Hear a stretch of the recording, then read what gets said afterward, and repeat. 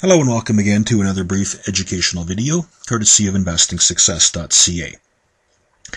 In this video, we're going to look at silver, and we're going to look at the application of square root mathematics to help us look at silver in a very different way.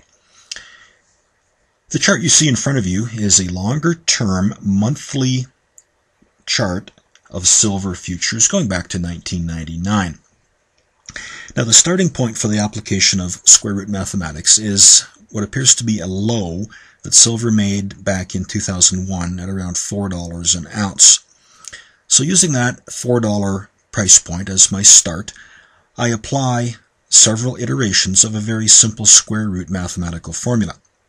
And all of this is explained in my recent book, The Lost Science.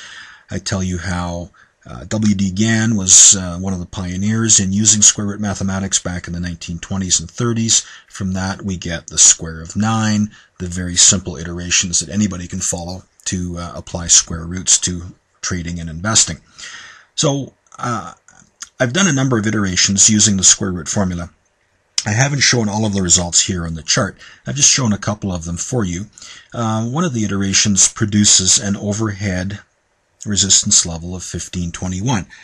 And in fact, if you look and see what silver did back in 2006, where did it encounter overhead resistance? Yeah, right around 1521 an ounce. Another level that pops out of the calculations is 2025. And in fact, we can see that back in 2008, immediately before the financial crisis, where did silver find overhead resistance? 2025. Now here's the big one. If you continue to apply these iterations, one of the numbers that eventually will pop out of the equation is $50.41. And look at where silver spiked in 2011. $50.41, give or take. Now since that point, silver has been falling. We can use square root mathematics to figure out lines of support for a downtrending market. $25.58 is a number that pops out of the calculations, and look at where silver found support in 2012. $18.13 is another one, and look at where silver recently found support, and we hope that this is a very significant bottom. Now we can apply square root mathematics to add another level of interpretation to this or any chart for any stock or any commodity. And what I've done here is I've taken the significant high at just over $50 an ounce reached in 2011. And from there, I've used square root mathematics, and I have determined the 1 by 1, the 1 by 2, the 1 by 3, and I've even gone so far as to calculate the 1 by 8 Gann lines.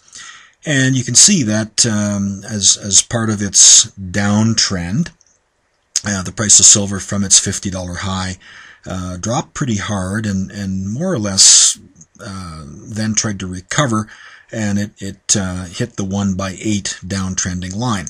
It managed to get up through there, and then it hit resistance at the 1 by 3 Gann line, and look what it did. It proceeded to drop again in October 2011, and it stopped right at that 1 by 8 Gann line.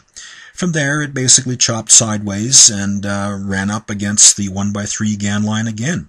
Sort of followed that downwards, and then it rallied into October 2012, and ever since then it basically has been following the 1 by 2 and the 1 by 1 Gann line.